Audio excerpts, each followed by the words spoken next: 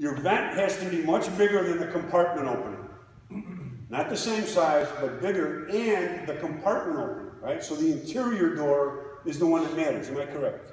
So I might have a really big outside door or a relatively small outside door, but I gotta know something about that interior door, or at least understand that that's the one that matters.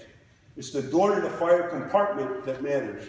And I gotta get, my vent opening has to be much bigger than that, preferably twice as big, okay? So think about this, right?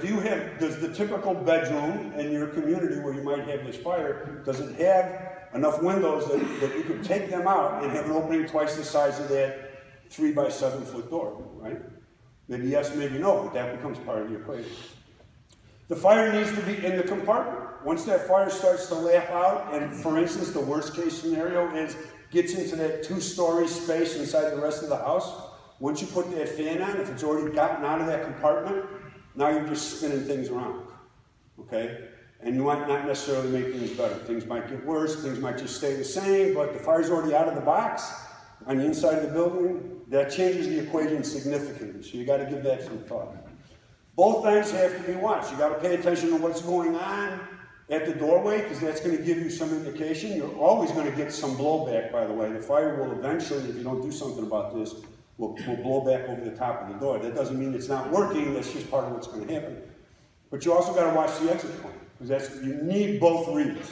So start thinking about this, right? This starts to become kind of a manpower intensive sort of operation.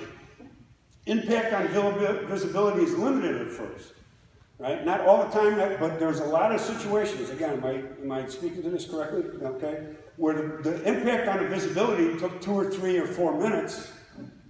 You don't have that much time, right? The whole thing should be over by now. So if you're setting your fan and waiting for it to look, the visibility to get better, you're waiting too long. So that's a piece, because remember, this thing's feeding this fire in a serious way.